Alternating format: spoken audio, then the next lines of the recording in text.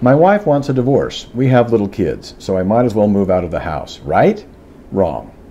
First, filing for divorce or getting ready to file for divorce does not mandate that one of you must move out of the house immediately. Some people think that. It's not true. And while moving out may look appealing to you for many sensible reasons, it can have many dire, unforeseen, unanticipated consequences, as I will discuss later. Second, while it may be time for you to move out, or the time may come when you should move out, or even need to move out, it's usually one of the worst things a husband and father can do. That is, to move out of the house voluntarily as part of one's divorce preparations. Doing so can send the wrong messages, messages you may not even realize you could be sending, or be perceived as sending. And even though this post is entitled, "My wife wants a divorce, I might as well move out of the house," there are plenty of wives and mothers who often find themselves in the same position of wondering whether they should move out as one of the first steps of preparing for divorce. Why is voluntarily moving out of the house usually such a bad idea? Well, there are many reasons why. If you're renting your marital home or paying a mortgage for it, then unless you have somewhere to stay for free when you move out, you will incur the additional expense of renting a separate residence.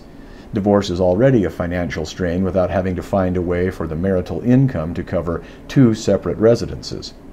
If you earn more money than your spouse does, or if your spouse doesn't earn enough money to pay you much, if any, alimony or temporary spousal support, then you may be unable to afford anything but the humblest, cramped studio apartment. You may have to move far away from the marital home and your workplace and the children's schools to find affordable housing. Your children may hate coming to stay with you there. Your kids may hate your apartment and either refuse to spend time with you there or prefer to spend as little time with you there as possible. They may resent the fact that your apartment is too far away from their friends and from their favorite places. This can lead to courts permanently ordering that it's in the best interest of the children that they spend minimal time with you. Speaking of your kids, if you move out, your spouse might try to twist that and use it against you in the fight over child custody.